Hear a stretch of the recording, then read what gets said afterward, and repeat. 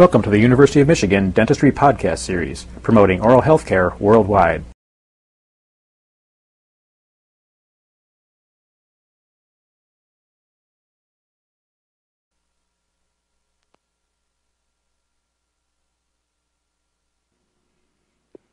We are now ready to proceed with packing our denture flask now that we have boiled out the wax and the base plate.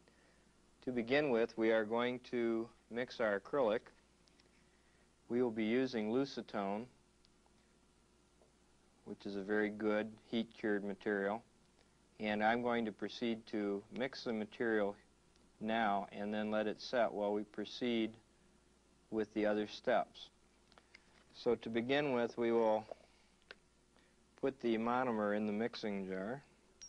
I'm going to use 2 units because we will be processing a maxillary and mandibular denture.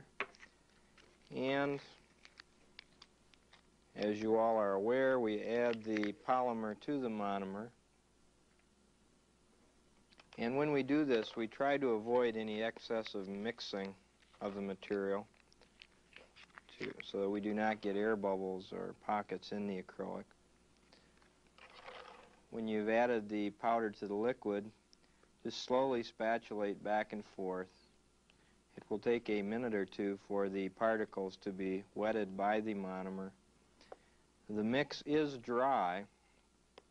It will not be very fluid as some of the autopolymerizing resin.